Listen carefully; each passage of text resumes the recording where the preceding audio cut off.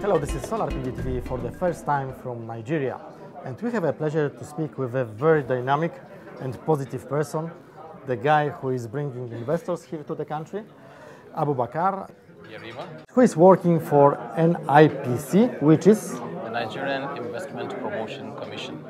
I liked so much your presentation, especially when you showed the major figures about the country. And actually, a lot of people, I suppose, around the globe, they don't realize how big potential is in Nigeria, actually. Well, Nigeria is the biggest economy in Africa.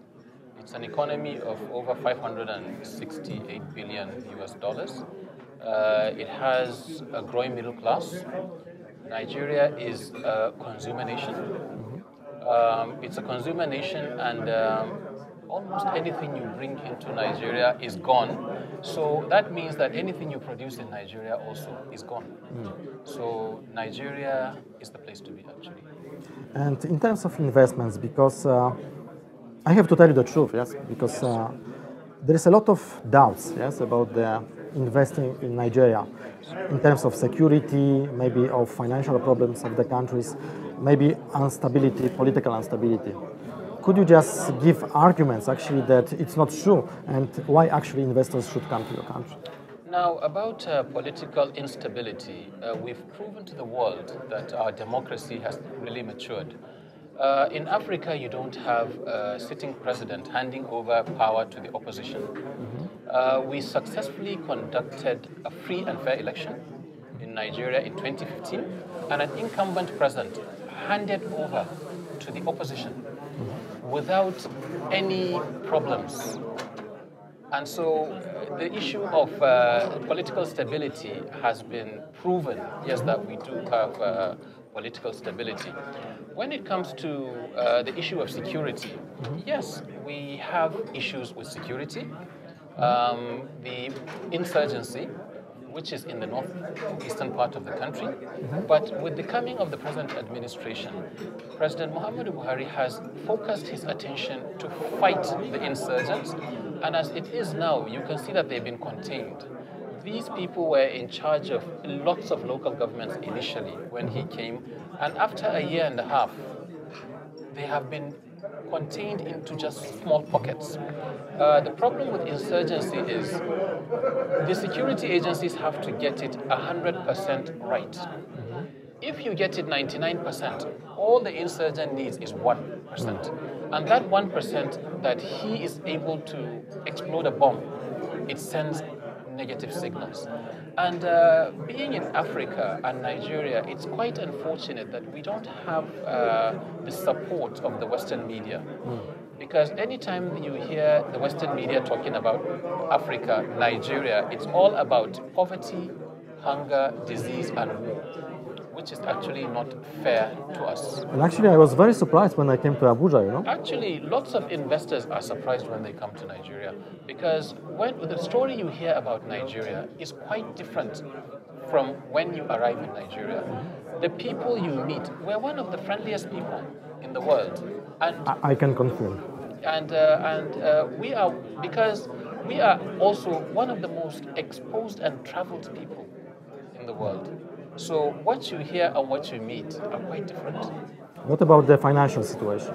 The financial situation, yes, we have financial issues, but as I spoke earlier in my presentation, the government is putting lots of things in place to stabilize the Naira, and then also the committee that I spoke to you that is chaired by the President, that is the Enabling Environment Committee, that is where the Secretariat is in the NIPC, is working overtime to see that to make it easier to repatriate your profits, and to also see how they can tackle the many issues that exist in the environment as regards to doing business. Because what was very interesting, it was the fact, you know, that you have a lot of like tax incentives, financial incentives for all the investors coming to the country. And also I liked very much the slide with the investors who came to Nigeria and they became like a leader on the continent, like MTN, yes? Yes, apart from, the fiscal incentives, which are the tax holidays and all of that, we have natural incentives as well. Nigeria is a population of 170 million, and which sits in the middle of Africa. So if you turn Africa, Africa is like a pistol. And where do you think Nigeria is? Nigeria occupies the position of the trigger. Now, a gun is useless without the trigger.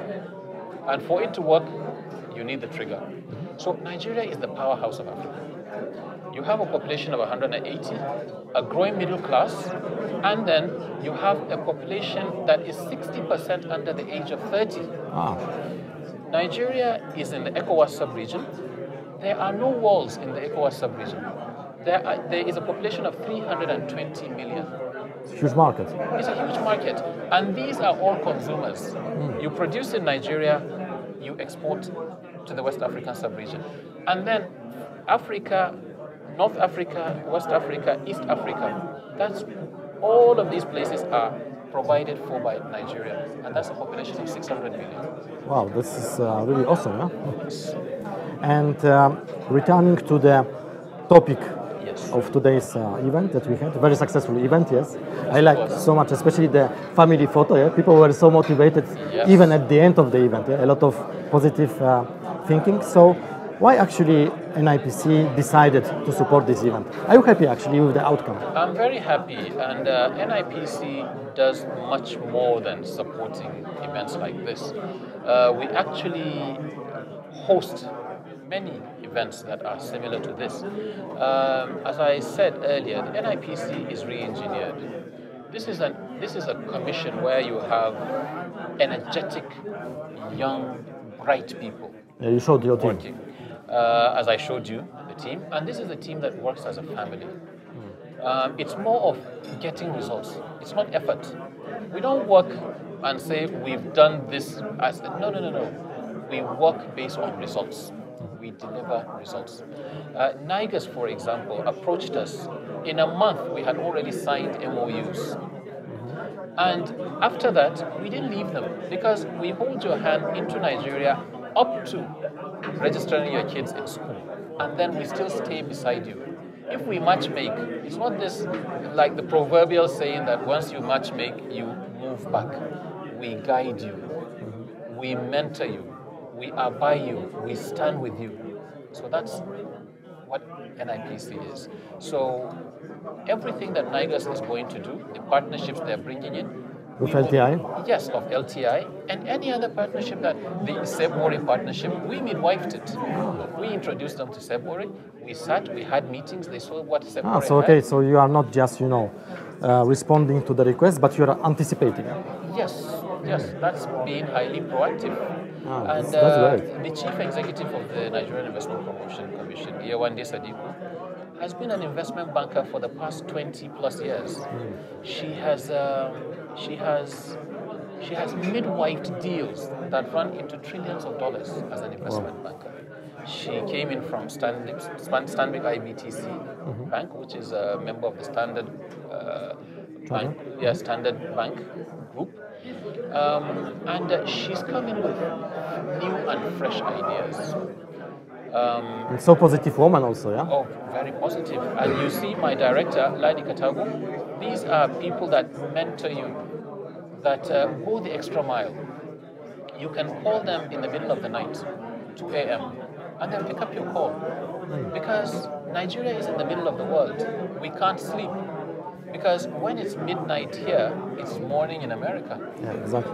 When it's night here, when it's night in America, it's morning in China. And so being in between, you can't afford to sleep. Especially the person who is in charge of overseas, yeah? Exactly. And we are all investment promotion officers. So from the chief executive down to the person that opens the gate for you when you come into the NIPC. And Abubakar, so you are working with the investments since 18 years, yes? I've been there for almost 18 years, yes. Exactly. And how long you are, let's say, focused on clean energy industry or solar industry? You know, the concept of clean energy is just coming in. It's a bit new to Nigeria.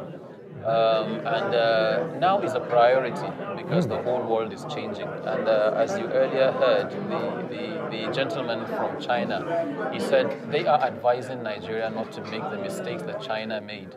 I was in China last month in Beijing, and it was really, I had never seen that kind of situation, because every time I go, it's either in the spring or otherwise. This time that I went, the air quality was something else, and it got me scared. I said, look, Nigeria should actually look at clean energy, because we can't afford to have this kind of air in Nigeria. It will kill us. So, and the government, because it's a signatory to many of the climate change initiatives and agreements and all that, is really pushing green energy. And so naturally, solar energy, wind energy, biomass is the way to go. Yeah. So what are the next steps, let's say, while helping, let's say, Nigus partnership with LTI and also maybe eventual investors who are watching now Solar PV TV and are considering entering to Africa, maybe through the gate of Nigeria? Now, NIPC is the gateway into the Nigerian economy. Now with the Nigus-LTI investment arrangement coming in, we already have started by introducing them to Sebore. Adamawa is sharing borders with Cameroon, with Chad, you know. So, and these are off-takers of most of the things. And the Northeast is one of the most disadvantaged areas. So the incentives they get is more, and then there is more market for what they're doing. So you see, it's already a progress before it starts. It's a success. So Abubakar, the last question, yes. Do you believe in the clean energy future of your country? Oh yes, I do. I do. In fact, clean energy is the future of the whole world. Because I truly believe, because when back in the university, what I studied was ecology, arid zone ecology, and the first place I started working before coming to NIPC was the Ministry of Environment. So I was an environment officer, and the whole concept is that to have a better earth, that was handed over to us, for us to nurture it and hand it over to the next generation. Because we have, if what was being done now was done by the past generations, we wouldn't have gotten an earth that is as good as this. So it's our responsibility to clean up our act. And as you see, one of the biggest companies in Africa, which is an energy company that has contributed to degradation, is now turning and going green. This was so awesome, yeah, today. Yes. This so Nigeria, I have lots of hope that Nigeria is actually going to go green. Thank you so much. That was Solar PV TV with Abubakar Yerima. Exactly, from NIPC, who is believing in the solar future in Nigeria and clean energy future in Nigeria. And this future actually started today. Thanks to your agency. Yeah. Thanks for Thank watching. you very much. Thank you.